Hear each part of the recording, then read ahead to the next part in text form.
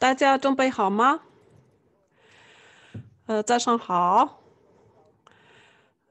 我现在生存 Claudio Torino 是意大利西部。我很高兴的，我希望大家也很高兴的参加我们的会议。这是高级别会议。我们这里是第15届IGF 论坛，这是联合国举办的一个会议，互联网管理会议。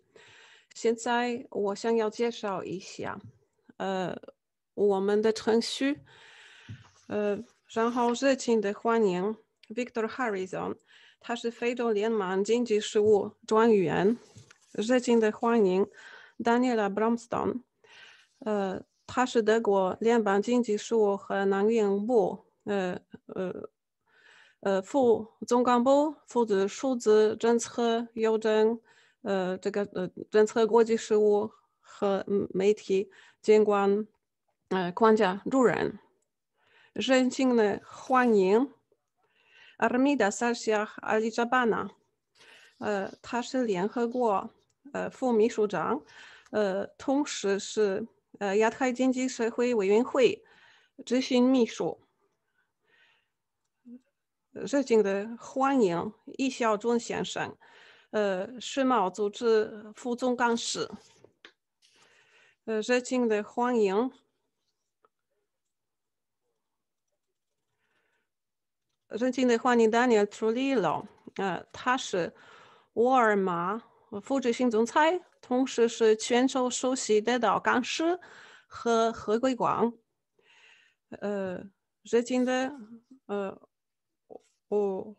欢迎 Gillian Marcel， 他是 Resilience Capital Vertet LLC 担心分型投资公司的创造人。热情的欢迎 Muki Sekutui， 是贸易和发展会议秘书长。也欢迎Ed Anderson 先生，他是国际货币基金组织首席信息官和信息技术部门主任。现在我们身处很严重的疫情之中，所以经济受到这个新冠状病毒的影响。我们今天无法直接见面，必须通过这个技术通信的手段进行我们的会议。因此呢，今天我们要多谈这些设计技术方面的、数字技术方面的问题，数字贸易等等。我们都知道，数字技术它连接到普通的经济领域或者社会领域，同时使用这些技术需要考虑很多安全技术、安全问题。我们呢，在这个年底，我们联合国秘书发表了一个互联网路线图，想要普及数字化。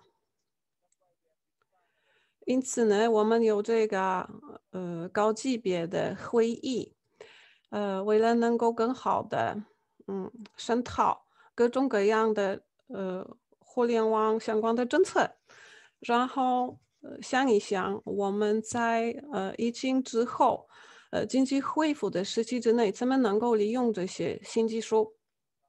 现在我希望要求每个发言者打开麦克，然后我们会交换意见。请各位记住，我分配给你们3分钟的时间。所以先代表Kitui先代表 Harrison 先生是非洲联盟的代表，你怎么看这个数字技术政策它怎么能够减少疫情引起来的负面后果，然后你觉得哪个领域需要给他这个受药？这个词用意大利语很难说。受药重要性是什么？热情的欢迎各位。这个新冠状病毒对经济和社会在非洲有很大的影响。最重要的经济，这个对经济的影响是4.9%到2.9%，这是我们的非洲联盟的对经济损失的这样的一个预测。我们觉得我们有650亿美元的损失。同时呢，在很多国家，有些平常的价格下降了，然后价格膨胀，也有很明显的这个趋向。另外呢，外商投资对非洲国家的援助也减少了。同时呢，我们的支出提高了，因为医疗服务造成一定的负担。同时呢，我们有这个食物的危机，我们的食物产量减少了6%-7%，所以我们的这个工业产量也减低。因此呢，经济增长无论是农村这个农食品生产，或者是工业生产，或者是旅游，所有的领域就感到这个疫情的负面影响。我们不只是在医疗方面有一些问题，很多问题，但是有些经济和社会改变导致我们的贫穷的风险提高了。涉及到你的问题，我们去年报告经济和社会后果，就是流行病毒在非洲的这个后果的报告，然后我们就包含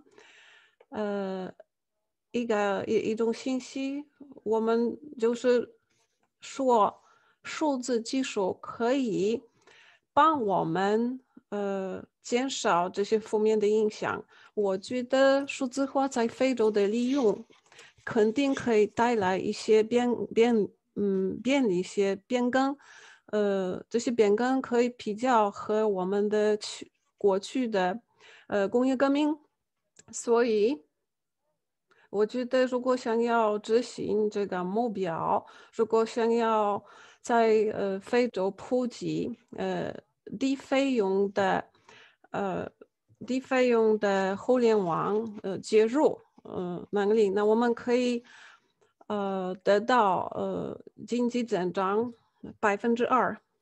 我们现在在非洲面临经济转型的问题，但是我们还有一些积极的倡议。我们比较快的在那个农民行业，比方说在尼日利亚、在肯尼亚有一定的成就，因为加梅伦肯尼亚有一定的医疗系统方面的成就，很多国家已经开始利用数字技术防止病毒的扩散。马达加斯加它有一个数字平台，可以跟踪患者，就是得病已经感染者。另外，在我们的教育方面，我们也有在埃及或者是在南非，可以看到明显的结果。在我们的数字经济方面，我们也有很突出的这个保守性的成就。我们在非洲有一个非洲计划，然后从2021年1月开始，我们会有一些新的解决方案。以便把我们的贸易地区就是扩大15%到25%。我们也希望通过执行这个计划，可以改善贸易合作，也可以建造一个这个数字贸易平台，加快非洲的经济创新，因为这个创新现在还没利用，还没充分的利用。非常感谢你初步介绍给我们一些所可能的非洲可以采取的措施。你说我们非洲和欧洲的情况完全不一样，你们要脱穷，现在我们想要了解一下德国，德国的情况，疫情怎么影响到德国？数字解决方案，在德国怎么样？你们对未来的预测是如何？女士们、先生们，大家好。我觉得在德国，我们在德国这个轻易发展，让我们觉得在开始它是一个问题，但是最后它就变成一个促进电子化的一个促进化。在德国最大的网络公司，它的总部位于这个法兰克福，而且按照它的数据，这个数据输送量它提高了很多，就是最近几个月的，这个传送量就是提高的非常非常厉害，所以到现在我们没有遇到太大的网络基础设施的灾难，所以就是说我们发现这个我们网络设施是足够的。但是除了这个之外，我们还发现，在我们这个电子教育方面，我们碰到了一些问题，而且让我们明白我们在这个方面还有一些缺点。呃，除了这个之外，我们觉得一个重要的事情就是说，这些小中企业在这个危机当中，他们自己决定要改善他们电子化，所以我们德国政府决定对这些中小企业就是给他们提供一些免税的政策。因为目前我们德国的消费者，他们要求公司提供所有的服务，就是提供任何服务，他们要求都是可以电子提供的，而且德国的政府也是支持这个做法。当然，我们的重要的一件事情就是跟踪我们的老百姓，就是说关于这个跟这个病的接触。如果我们没有这个电子技术呢，我们没办法跟踪这些我们知道是病例的那些人。所以我觉得，这个网络和电子化会在打击这个疫情冲突发挥非常重要的作用。但是我们必须要在这方面做出一些一定的投资。这是第一件事儿。但是我们做投资的同时，我们必须要保证，我们投资的结果所有的人都可以使用。呃，在德国，很多人就是我们的人口的大多数，他们在使用一个跟踪的应用，每2秒钟有人下载这个应用，这是非常重要的。还有一个方面就是说，我们在这个大流行的时期，我们发现电子教育不只是可能的，而且也是非常有效的。之前我们感觉我们明年不会有什么经济的改善的，现在我们因为这些所有的措施，我们觉得还是会更好的。丹尼拉，非常感谢你提到了在德国越来越多消费者感觉所有的服务必须可以以电子形式提供的，这是非常好的事情。所以现在我想问，阿米达萨拉西亚阿里沙巴纳，他是联合国的副秘书，他负责亚洲和南太。所以如果我们说创新，就是电子的创新，它是非常领先的一个地区。但是除了这个之外，也就是在这个地区，这个电子鸿沟，它是越来越大。所以我想问一下，这个目前的大流行是否让这个鸿沟也更为严重？所以我想问你，想问你，你们打算如何解决这个问题？非常感谢马克，这个问题很有道理。女士们、先生们，大家好。所以这个问题取决于我们地区的一些特征。我们这个地区就是亚洲和南太，它是有很多不同的国家组成的，所以多样化程度是非常高的。所以如果我们谈这个电子连接性或者电子鸿沟，那这个把每个国家都不一样的。我们可以说这里有三个速度，这个所有的国家分三个速度。首先我们有一些比较发达的国家，所以在那些比较发达的国家，我们可以说他们在电子数据化是比较领先的国家。呃，所以这些国家他们不只是有4G，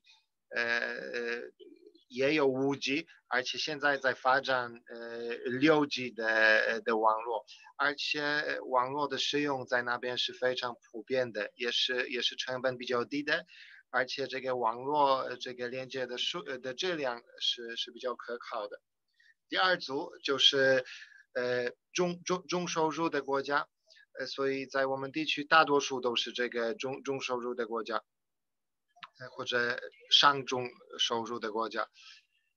所以在这些国家，我们能够看到一个非常动态的情况，他们对这个鸿沟，就是解决这个鸿沟的问题的进步是非常明显的。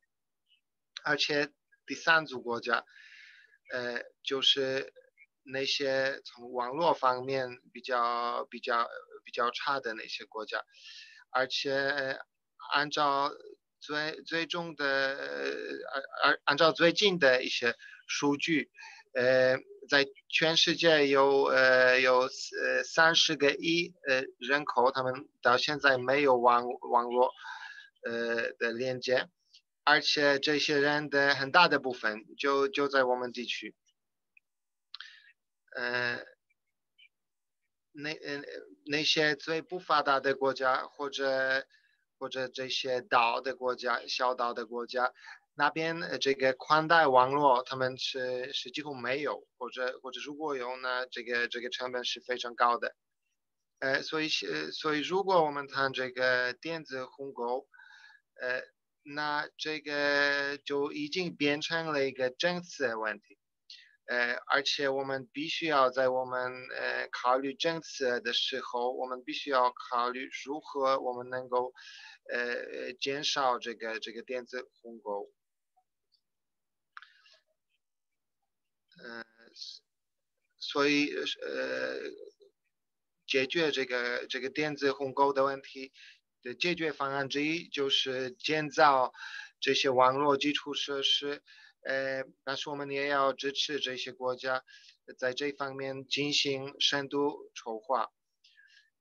因为如果那些国家不能尽快解决这个网络介入的问题，那他们会越来越落后。所以我们在在这里，我们也可以考虑到一些新的这个商务模式，这些从事这个工作的企业也可以参加，而且我们也要促进这些国家的发展。非常感谢。你给我们的这个介绍包括一个非常恐怕的数字，就是32亿世界人口他们没有网络。所以实际上在我们世界有很多不同的网络方面的情况。所以现在我想请易先生，他是世界贸易组织的副总干事。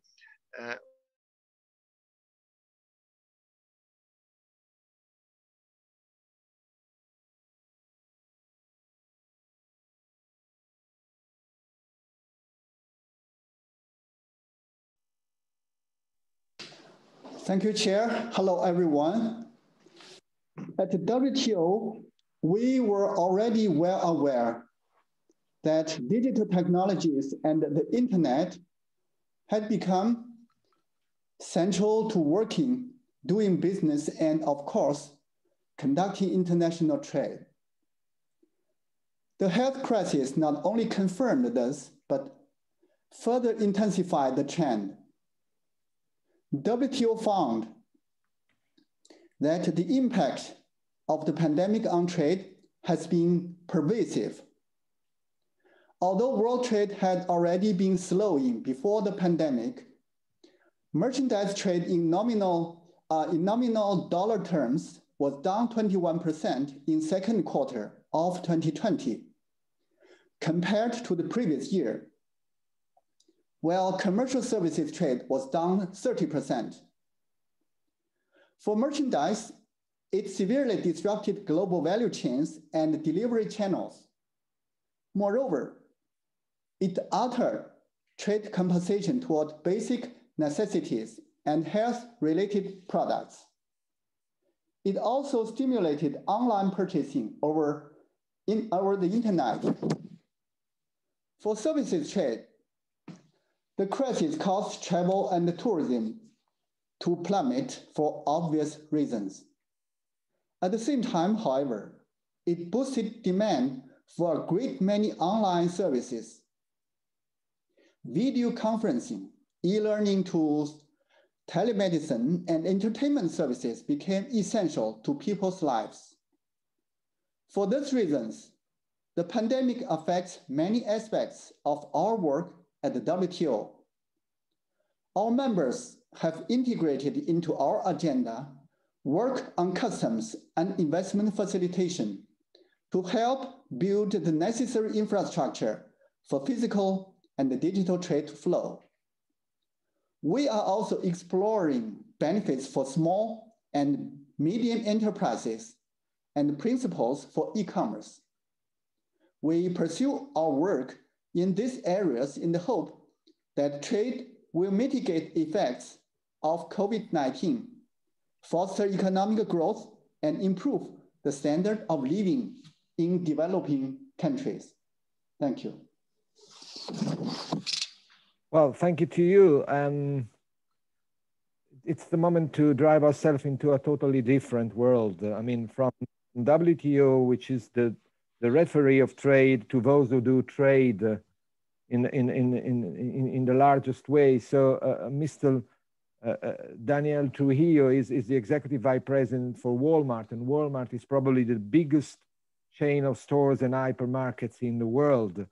And so it would be interesting to know from you how has COVID-19 affected your way of working. And my newspaper, La Stampa, had an headline last week saying that you are cutting the number of robots in your hypermarkets and going back to have more people in the supermarkets. So basically, maybe this is one of the reactions, but what's your response actually to the current pandemic crisis?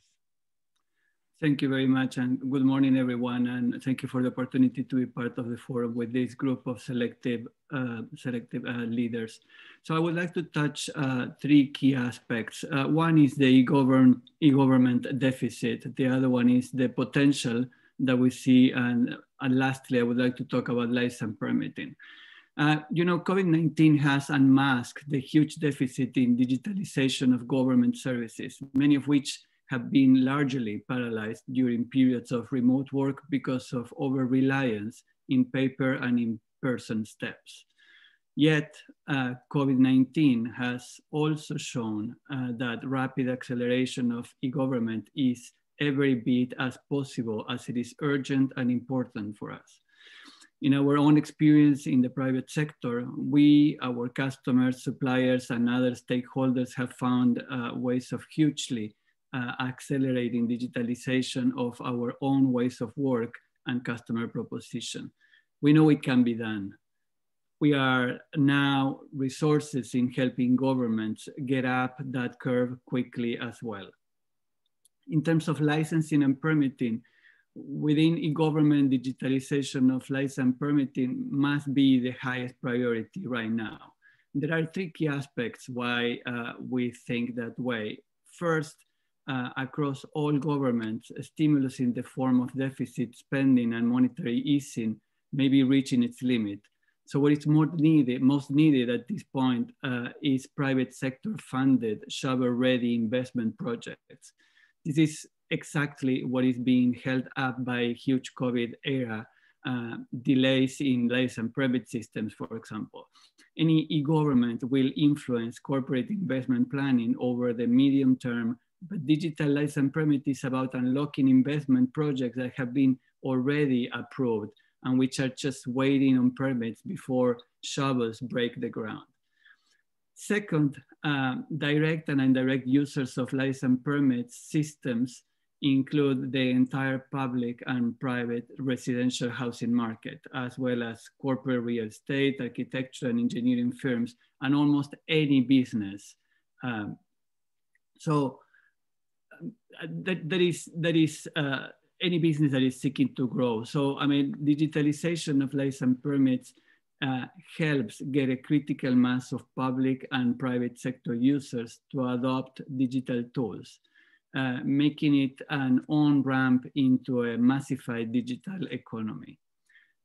Third and lastly, license permit systems have historically been plagued by corruption. Digital licensing and permitting ensures more efficient and reliable provision of public services and limits opportunities for corruption by strengthening transparency and accountability.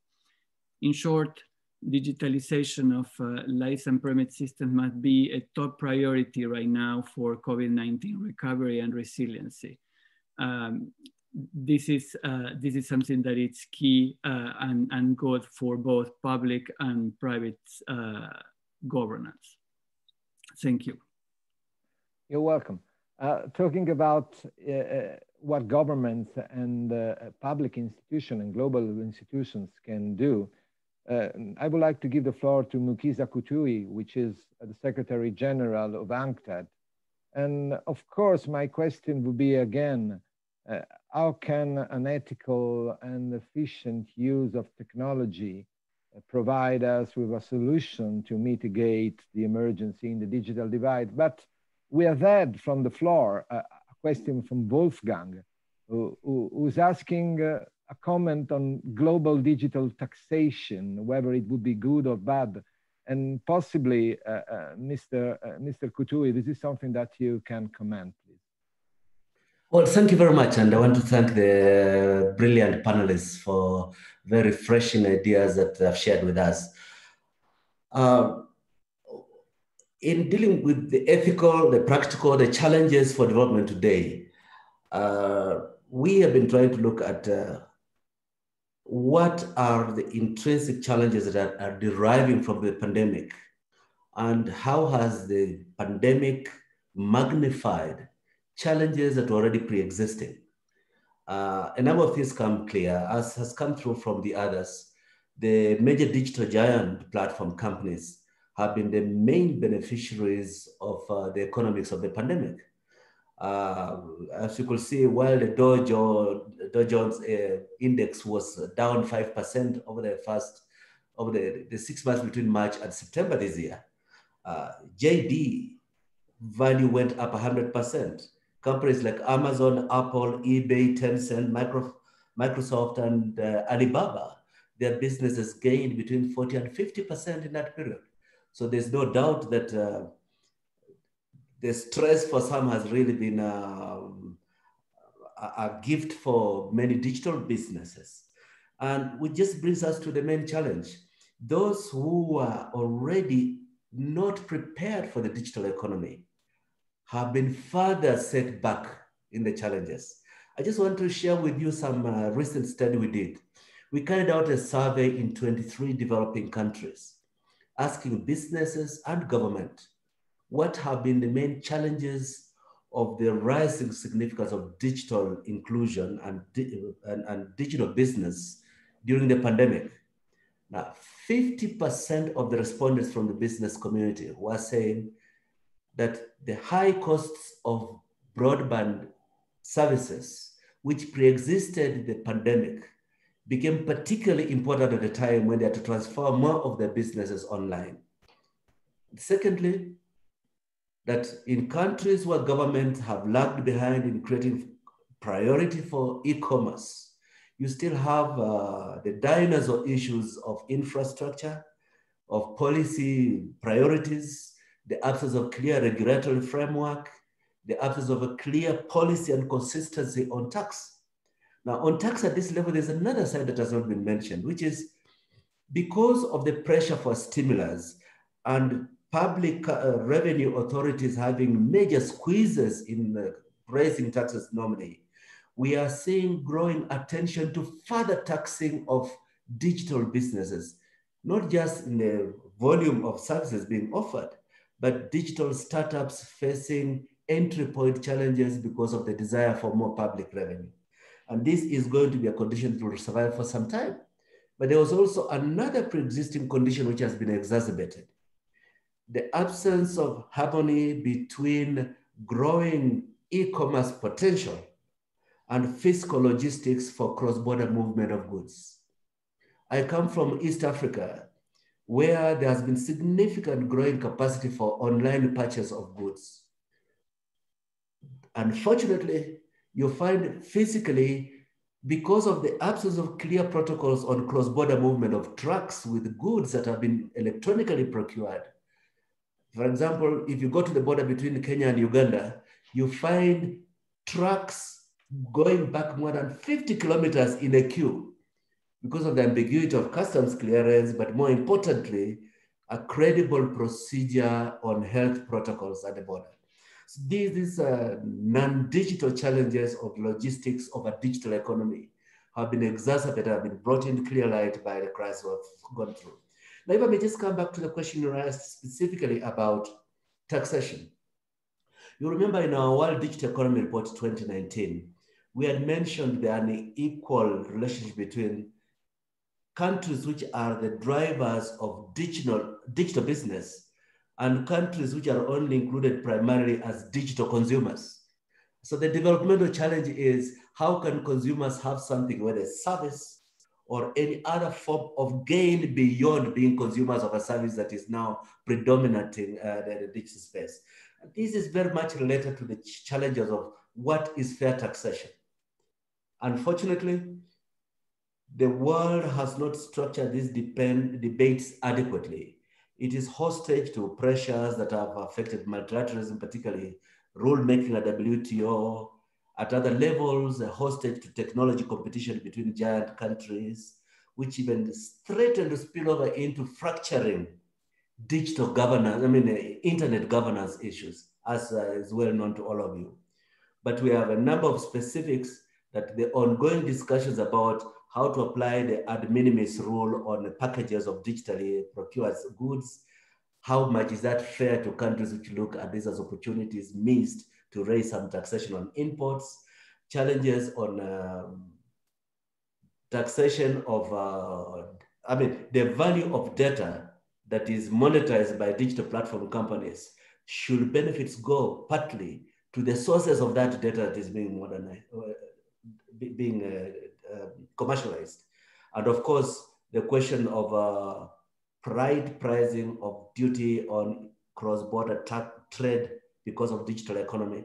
I think this conversation has come to a point where the traditional interlocutors are insufficient from a development perspective. We increasingly must look to hear the voices of the most vulnerable trying to catch up and the most excluded in the benefits, even when they are online with broadband. And I think that's how I will respond to this. Thank you very much for your attention. Yeah, thanks a lot. I mean, the point you raised about digital customs, I think it's a crucial one, but it depends very much on digital education. So it's again, it's the beginning and the end of the story at the same time. So it's definitely needed a public effort to do this, but also investments.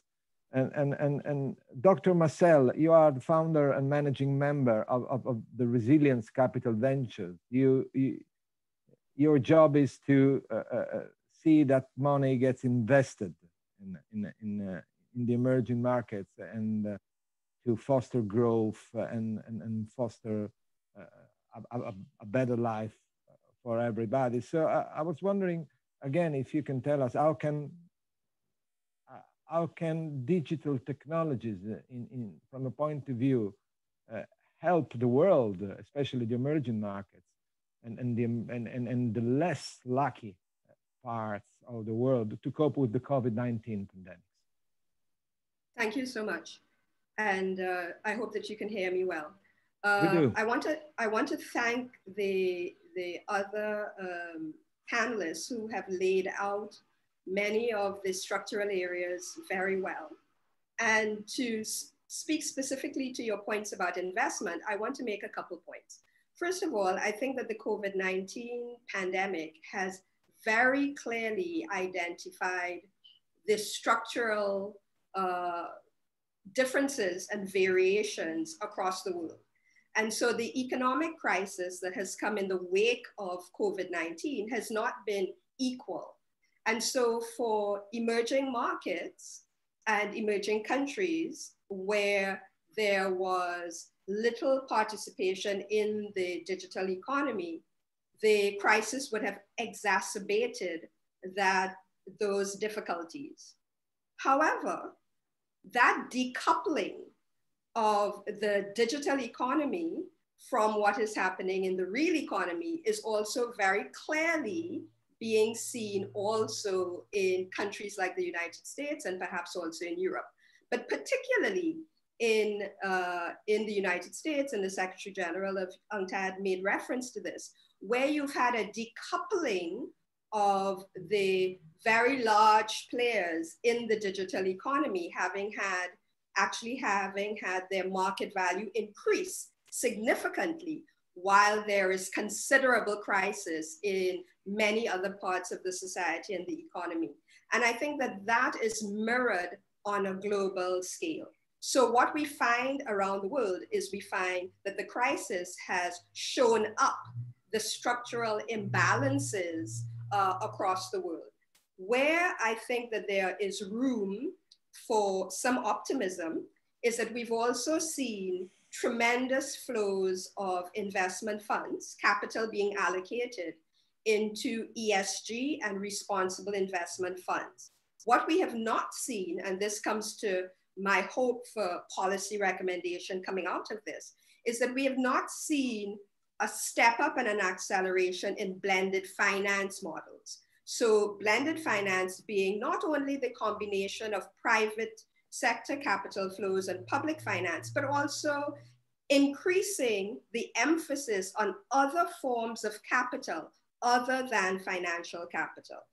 And so if we had that sort of approach, led perhaps by the UN system and other members of the international development community, we would be able to tackle the fact that even before the COVID-19 pandemic, all technologies are socially constructed.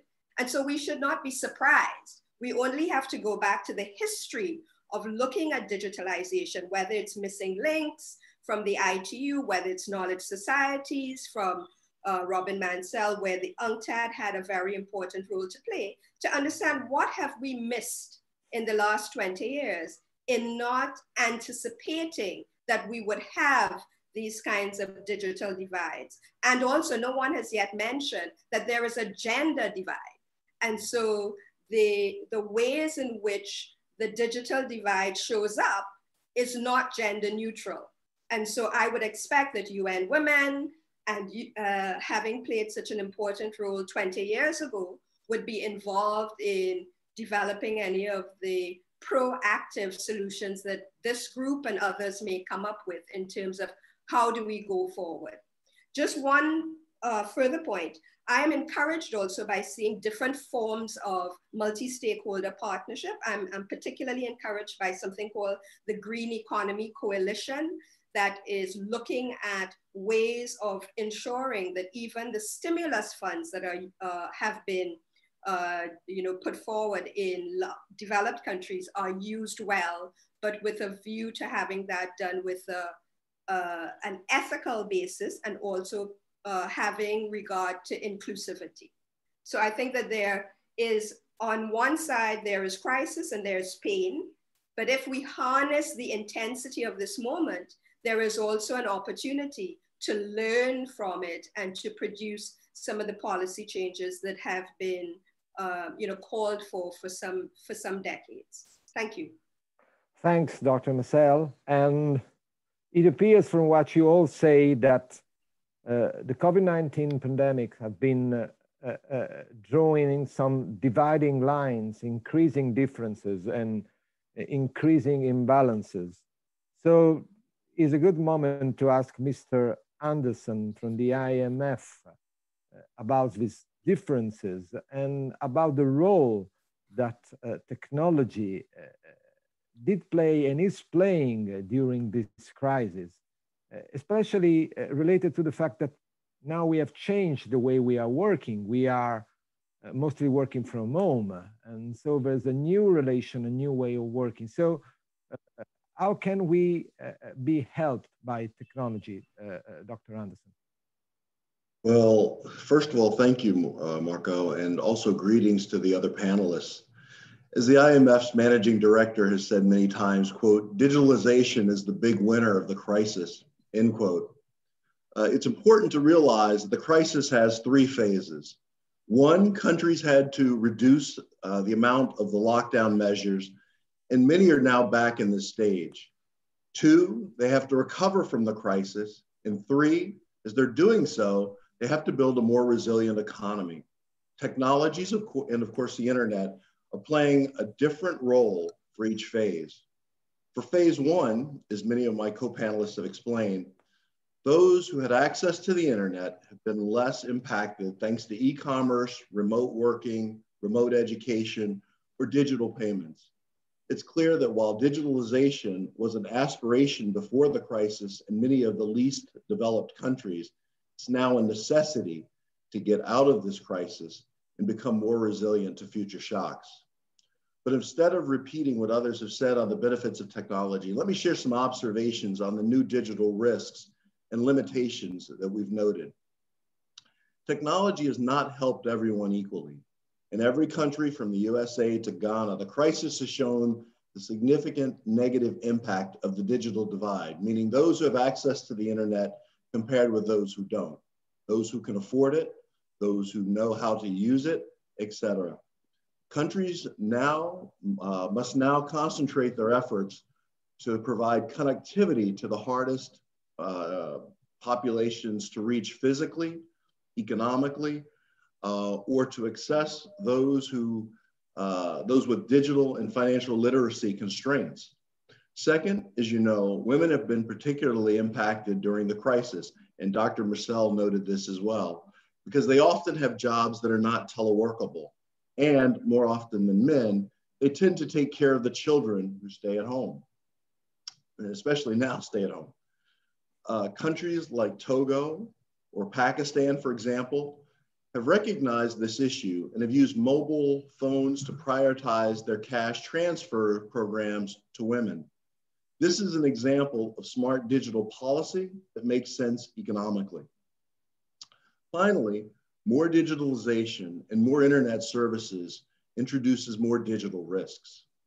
Managing digital risks cannot be an afterthought.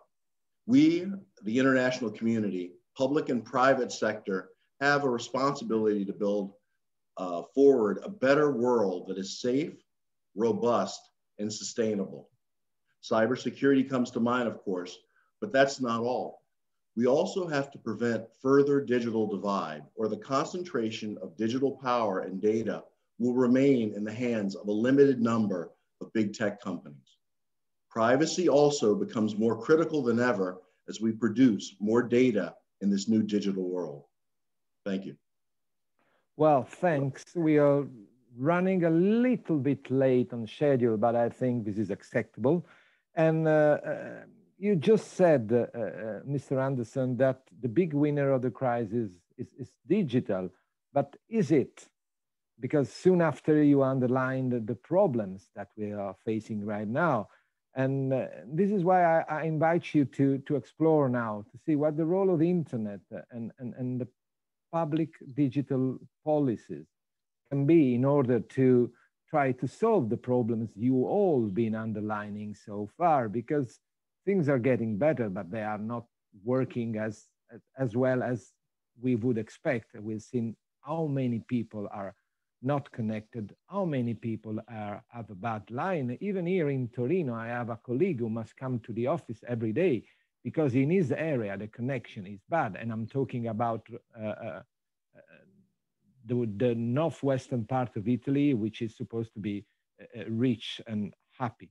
So the second session will be about this. I invite you again to try to respect, when possible, the 3 minutes ceiling for the conversation. And I will start again with Mr. Harrison from the African Union. And Mr. Harrison, after you heard all this, what would you ask all of the stakeholders, the international institution, to help you in order to have a better economic recovery? Or to put it bluntly, is there a silver bullet to help Africa? Thank you. Regarding IGP areas of cooperation, I will make 3 points, which seems to me particularly important. 1, infrastructure. The development of digitalization cannot fulfill unless Africa addresses its sizable deficit in digital infrastructure. But you know, this is a big investment. 2, education. Education systems need to be remodeled by investing in education and reskilling programs for both basic and advanced digital skills to make sure African youth are employable and equipped especially for the post-COVID era, in which digital skills will be at the core of many occupations. 3, macroeconomic and fiscal tools. Digital technology should be expanded to macroeconomic and fiscal policy tools to provide a host of digital solutions for economic transformation on the continent. As I mentioned earlier, a digital transformation strategy for Africa has been developed and adopted, and some initiatives have been taken to harness digital technologies and innovation to transform Africa's societies and economies, promote Africa's integration, generate inclusive economic growth, stimulate job creation, erase the digital divide, and eradicate poverty to secure the benefits of digital revolution for socio-economic development. In this regard, the development of cooperation between stakeholders should be aligned over this framework and pursue the existing initiatives. And the framework for cooperation between stakeholders should be aligned with this continental strategy and continue the initiatives carried out. I thank you. Well, thanks to you. And we see that the African problem is relevant. But also in Germany, there were troubles, as in most of the European countries, in all of the European countries, there were troubles because of the COVID virus, the coronavirus. And Germany experienced a big drop in the GMP. And even if Dr. Bronstrup says us that in Germany there was no failure, which is something that we would expect for Germany.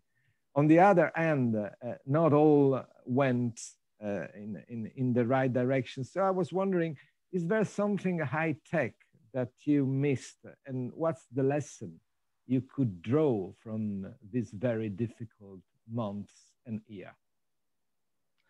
Thank you. Yes, you're completely right. Of course, we ran into economic trouble, as I mentioned before, due to the crisis. And it's very difficult to estimate right now how that will go on. But right now we are quite optimistic. And this is also due to the fact that the German government acted very quickly in helping especially companies that have been affected by the crisis, with the aim also to safeguard jobs, of course. The German parliament decided on an assistance package of historic proportions.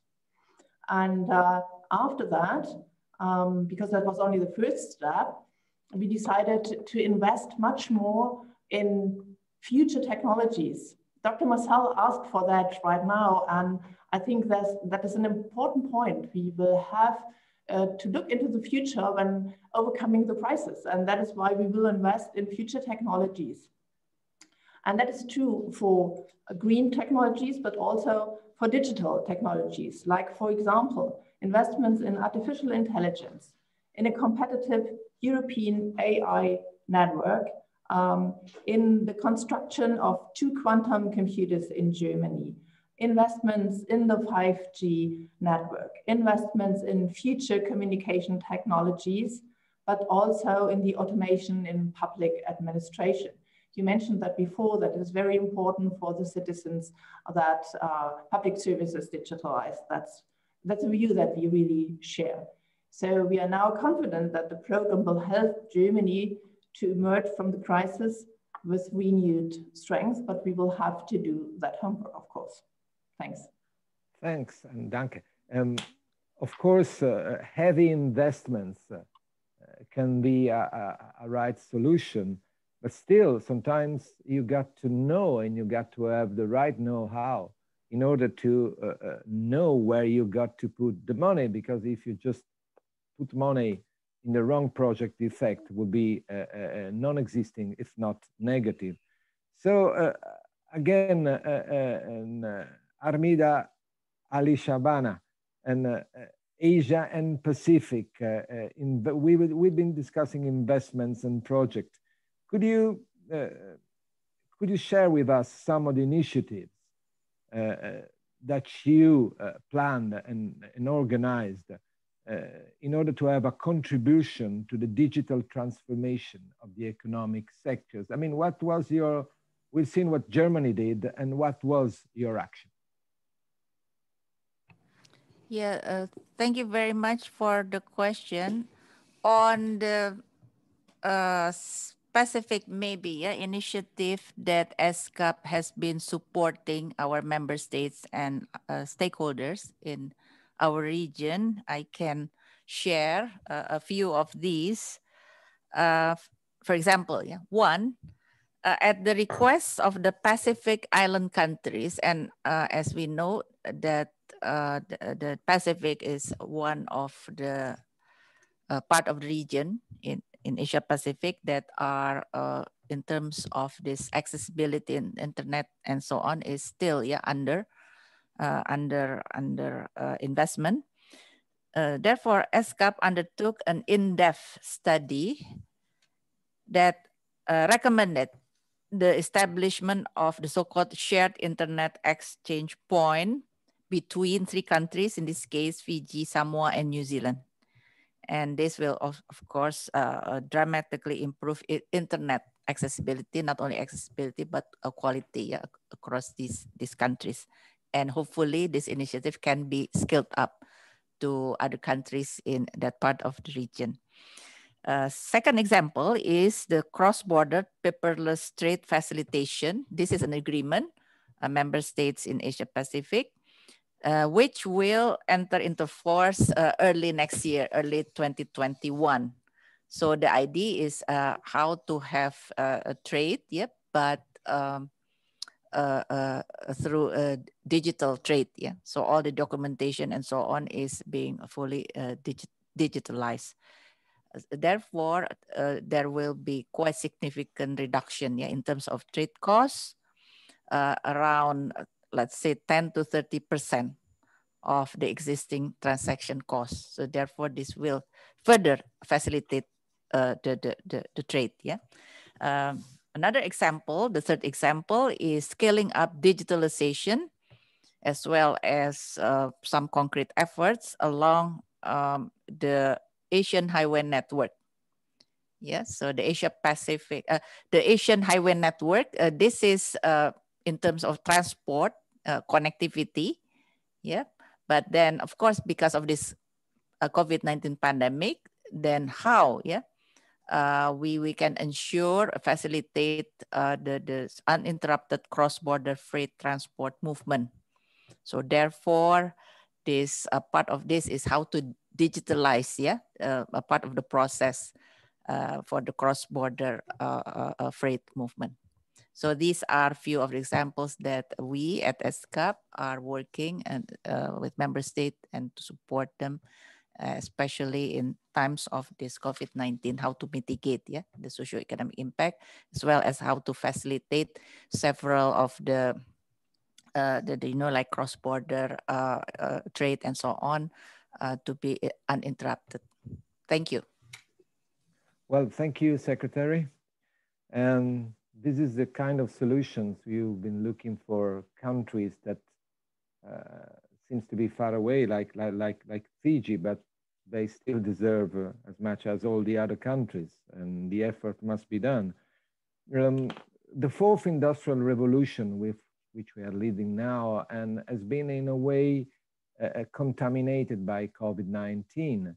And that drives us to the necessity of finding solutions for a very important problem, which is the managing of data. The modern economy is built on data, and more data are flowing around the world. So, Mr. He, you are Deputy Director General of the WTO, the trade organization.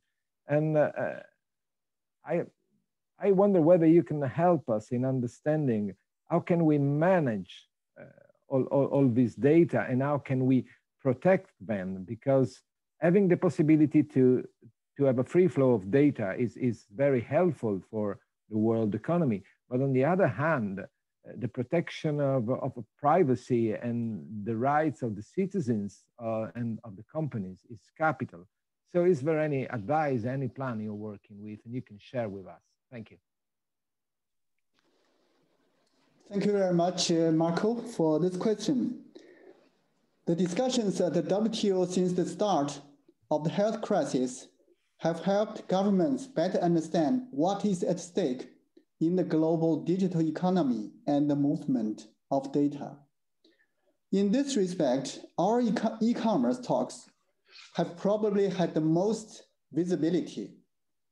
The great increase in online transactions has contributed to resilience of supply chains and could offer future growth opportunities, particularly for micro, small, and medium enterprises. Our members are deeply involved in talks on enabling e-trade principles, including data management and the cybersecurity, this kind of principles. We have also worked towards solutions through our own Aid for Trade mechanism, which involves many stakeholders and in partnership with, for example, ANCTA's E-Trade for All initiative. Indeed, our e-commerce talks gained new urgency due to the pandemic. We have conducted a dialogue with the private sector and NGOs, such as consumer associations, and have sponsored seminars and workshops on topics ranging from trade-related data governance to e-health and fintech. The trends linked to the pandemic not only demonstrated the importance of economic sustainability and recovery measures, but also cast a harsher light on the challenges. It became clear that underserved populations and developing countries needed more and better connectivity. So we have a framework covering global supply of communication services, but it will also require moving ahead hand in hand with many other institutions and stakeholders. Thank you. Well, thanks a lot. We've been discussing the role of the public administration, and it appears that most of the panelists are a little bit aware of the fact that things are not going as they should. So, Mr. Trujillo, you are private, you are the market, and so and you made a case for digitalization of licensing and permitting for better public and private governance, and that would help the resiliency towards the COVID pandemic. But how can this be done? How do you see it from your own experience, from the experience of your very large company? Thank you for your question. The first point would be to keep it simple. One of the greatest impediments for governmental adoption, I would say, has been that it's complex and costly. That means having some faith that if you do core digitalization work, it realigns incentives and capabilities in a way that makes additional improvements easier. So that would be number one. Secondly, heads of state of the Western Hemisphere committed at the last summit of the Americas to work on best practices and asked for coordination. So we in the Americas Business Dialogue have been part of a multilateral process coordinated by the Organization of American States, which has settled on 5 best practices. Number one is all rules and fees are online. Number 2 is pay and renew online as well. Number 3, digital single window for application processing and external monitoring of progress. Number 4, impact mitigation requests must be disclosed online to be binding. And finally, number 5, training and certification of key personnel regarding how to do these best practices. The last point that I would like to make is what is called the Trust in Business initiative of the OECD. Once you have a set of best practices, certifying both the agencies that successfully implement and professionals who are trained in the best practices creates a virtuous circle, boosting hiring and retention of well-trained people and giving those people an incentive to push agencies to be certified. Thank you for the opportunity. Thank you, Mr. Trujillo. The market is important, and the market in some regions, especially the small businesses, are at risk right now. Mr. Kitui, watching the problem from the point of view of UNCTAD, I would be happy to ask you which are the real policy areas that require cooperation, that require the cooperation of all the stakeholders. But before that, there's something you said before, and you said that you need the internet and the digital development to help foster trade and commerce. But I was wondering whether this could harm the small businesses and the small shops in the African countries. So it is definitely an opportunity, but maybe it's also a risk. What do you think about it? All right, thank you very much. Of course, the nature of trade is always determined by what is the quality of products that's being traded. If it's end consumer products, particularly those that are also competing with local produce, then efficiency in arrival of digitally procured goods can put pressure on locally produced goods. But many times what we see is there's part of that as a challenge. In fact, our study shows that many startup internet trading companies, logistics companies, find it much easier to facilitate imports than exports for developing countries. I suppose part of that is the fact that there is the fear of rejected return goods, which is mitigating how much you introduce new products from developing countries into more sophisticated markets. But be that as it may, I think the main challenges we face are the following. Many small and medium enterprises in the developing world have been finding themselves niches and opportunities in global supply networks, global value chains, into which they provide a service or a product. And so where we are, what should be directly concerning is that in the days of the pandemic, it's basically an inflection point in what was already happening in the world. A combination of technology and economic nationalism have seen a major disruption in global supply networks, with most production networks now being more localized domestically or in shorter regional contexts.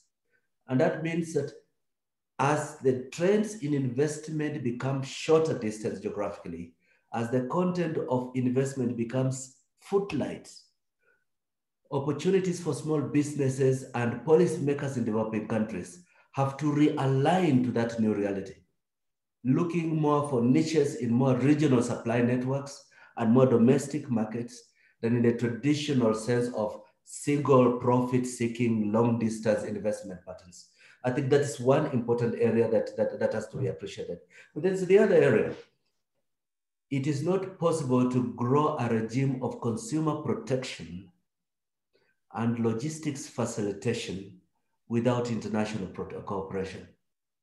Because by the very nature of the growing importance of digital commerce, there's need for strengthening protection of consumers, particularly when some people have been taking advantage of the strain and the urgency of the pandemic period to charge scarcity profits on either PPE requirements or urgent produce that is needed to mitigate the impact of the pandemic. And I think this is the area of cooperation. Similarly, we need enhanced international cooperation if we can mitigate the very, very extreme disruptions of global hospitality industry and the related services. And whichever components can be digitalized, and assurance of quality and standards of hospitality, taking care of the pandemic are going to be important in the recovery hospitality industry and the related services. Well, thank you, Secretary General. I just call your attention to a written question we had from the floor on the role of women in Sierra Leone, which we cannot take now, but I would ask you if you can answer it on the floor later after this session ends. That would be more than welcome. Thank you. And so we have rules, we are asking for projects, and Dr. Marcel, again, to have a better and more fluid and more efficient flows of flow of capitals, which kind of policy recommendations would you suggest, would you ask for in order to step forward and give the world a better pattern of growth? Thank you for that question. In a sense, what must happen is that policy and policy formulation has to catch up with what is actually happening in the world.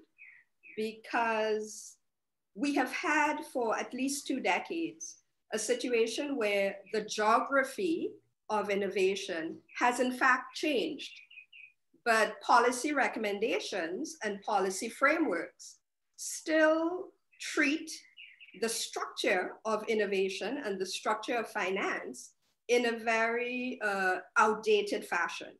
And so we should be updating our frameworks and mindsets vis-a-vis knowledge flows.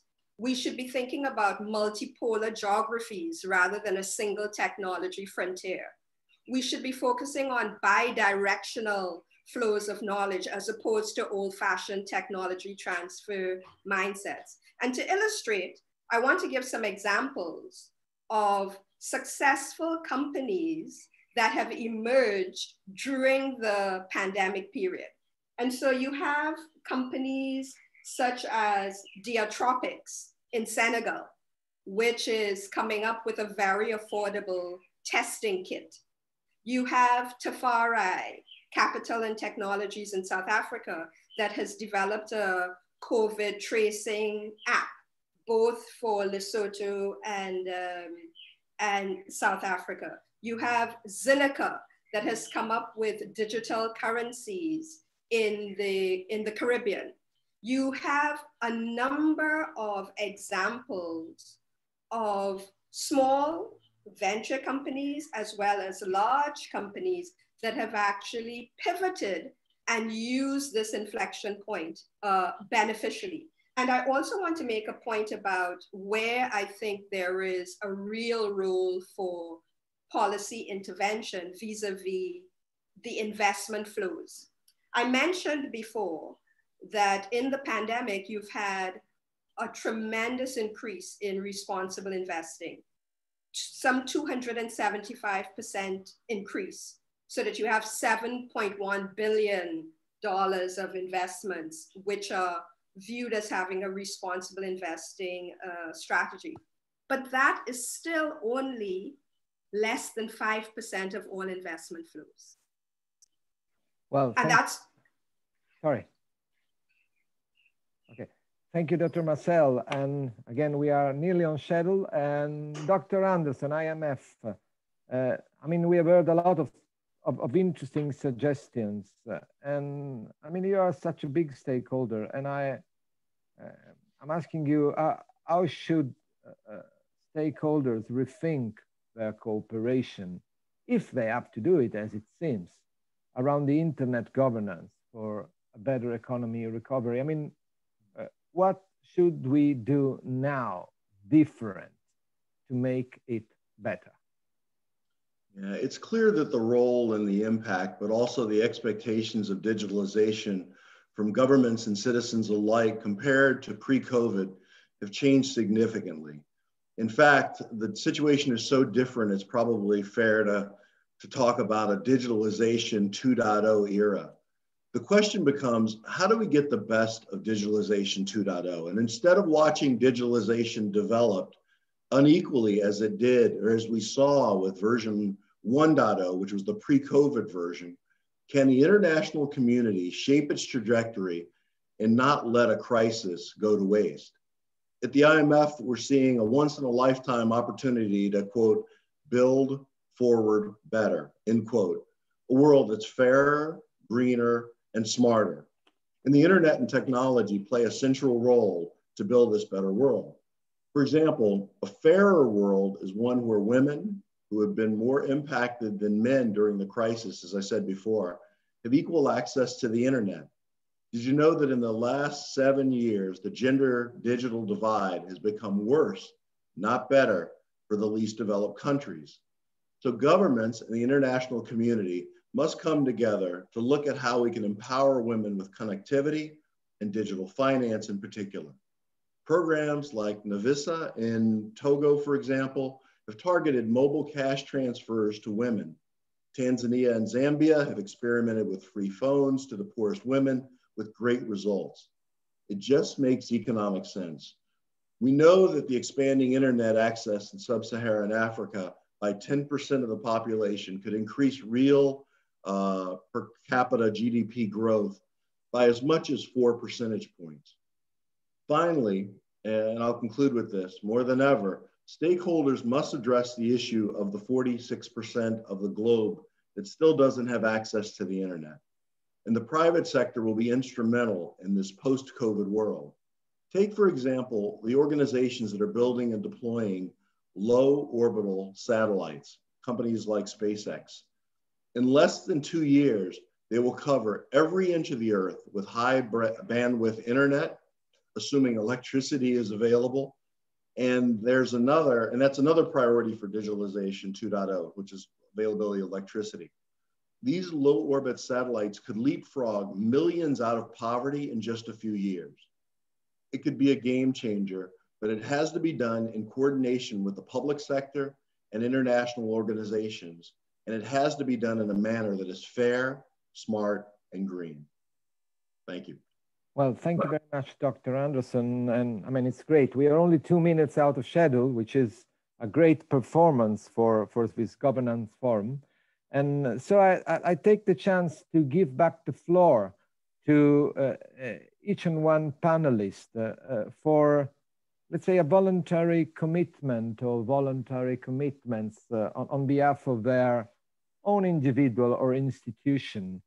Just to say in less than 1 minute, the last word for the day, which of course is going to be different from the one you're going to pronounce tomorrow, but this is the game we are playing. So let's start again from the beginning in less than 1 minute. Mr. Harrison, African Union. Okay. How do you feel? Tell us.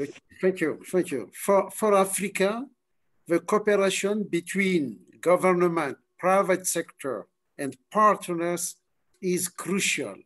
So I continue to mobilize them to accelerate the implementation of digital transformation strategy for Africa. I thank you.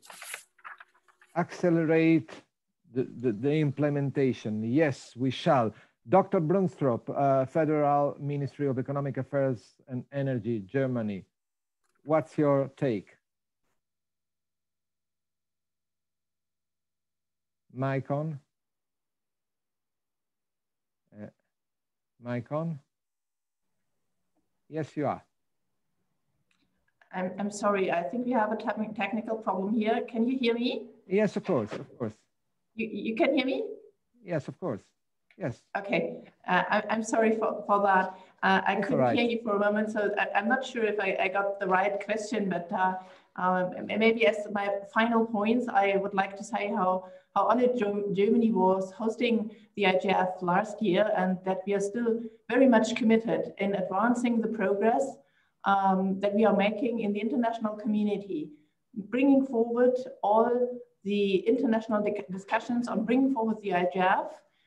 We have been the facilitator in the process of recommendations 5A and B, and we are still very much in favor of bringing into the discussion parliamentarians, so the decision makers all over the world.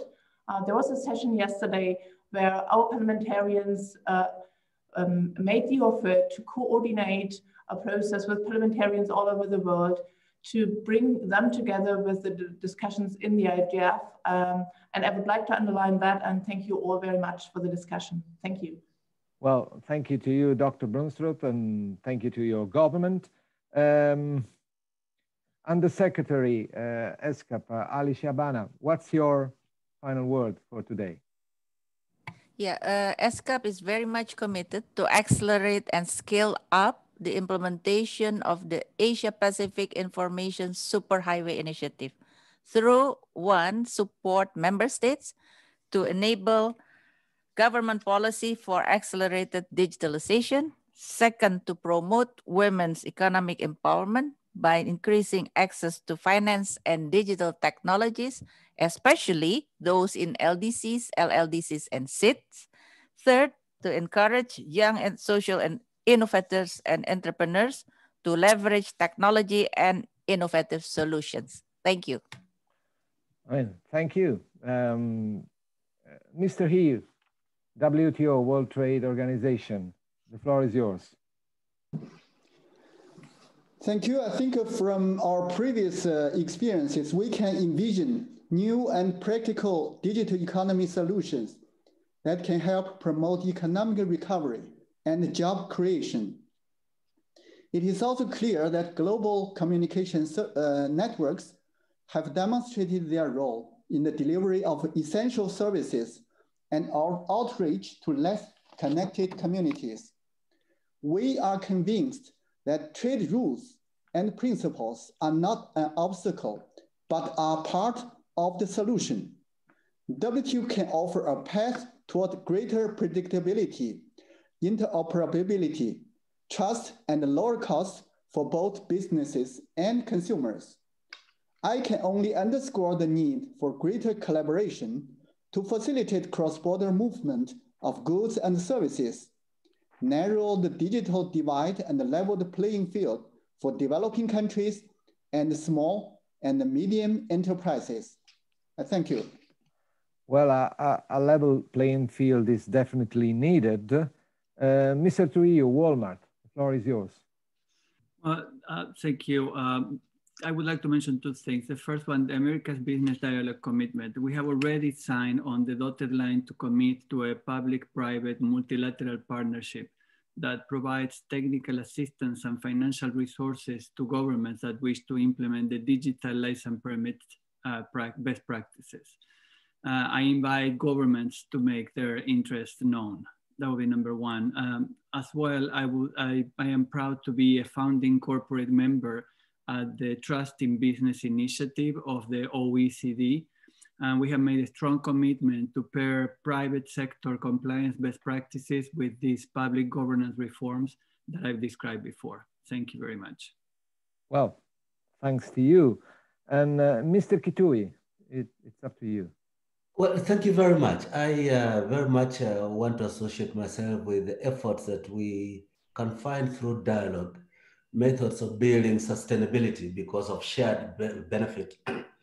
The crisis of multilateralism today is because of the unequal benefits from multilateralist globalization. And I think that should be a lesson as we enter the digital era, that a fairer distribution of the benefits, clearer development of competition policy that addresses questions of gobbling up of adjacent businesses by major platform companies, better distribution of the benefits and the value of global digital economy are going to be important. But I think going forward, we must also do more evidence-based assessment of the impact of digital economy on gender, vulnerable groups, particularly women groups in transitional societies, what has happened and what could be done better. Evidence-based affirmative progressive action is going to be necessary to make us genuinely say that we are sharing an agenda and a vision for a world driven by new opportunities. Well, thank you. And again, Dr. Marcel, your floor. Thank you so much. And thanks to the IGF for the invitation. I want to congratulate you on setting up a forum where we can actually continue to advocate for systems and mindsets that allow us to think about the ways in which we can mobilize capital, including financial capital, to ensure that we have sustainable human development that tackles intersectional areas of social injustice, as well as mobilizes financial investments for digital infrastructures and also for digital societies. And so my commitment is to continue to be involved in the design of those strategies, as well as advocating for those ways of conducting ourselves in the international community. Thank you so much. Thanks a lot. Mr. Anderson, IMF. So again, thank you, Marco, and thank you, IGF. We've now entered the era of Internet of Value, where payments and monies are exchanged almost as easily as information. Some countries are accelerating the adoption of digital monies, for example, with CBDCs, central bank digital currencies.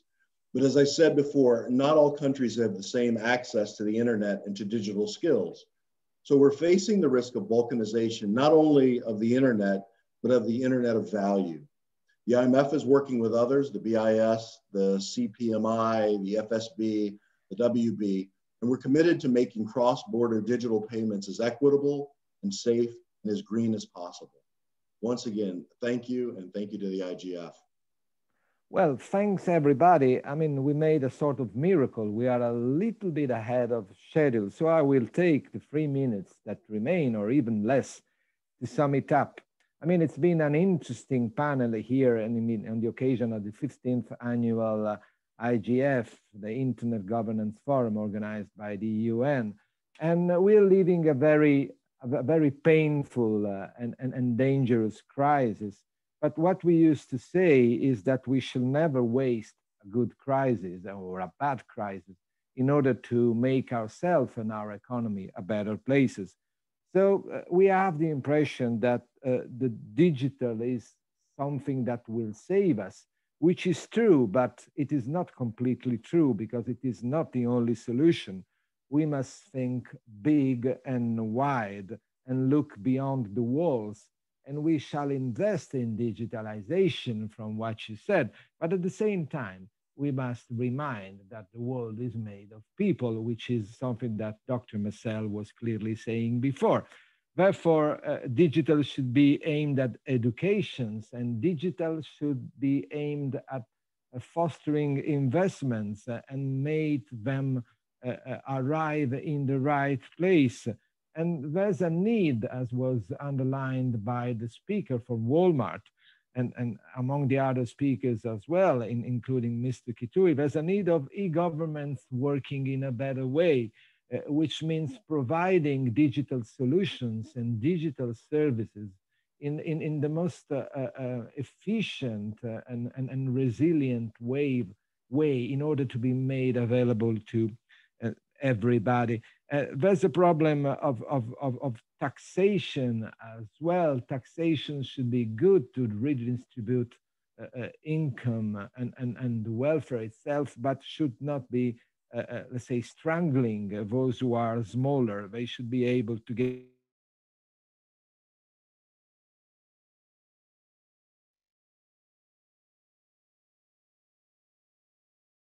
into the market. I would use the quote, keep it. I would add, keep it quick and be fast and be more pragmatical than political. You all are a part of the world. You're all engaging your lives to make the world a better place. Be more pragmatical and more efficient than political. And maybe we'll get out of it in a better solution, in a better situation as we hope right now. So from Claudio Torino in the northwestern Italy and my office here at La Stampa, I thank all the participants for being here today. I won't name them again. Now you're great friends and you can continue your attending, I mean, meeting yourself in the forthcoming occasions. And I thank the IGF for this opportunity for me to chair this very relevant and important meeting. And I wish you all the best for this pandemic. It's not going to be easy. But I think that with a little bit of effort, a little bit of wisdom, and a little bit of work, we'll get out of it safe and soundly. So again, see you in a new occasion. All the best. Thanks, everybody. And thanks to those who've been listening to us. This is the end. Go home and be happy.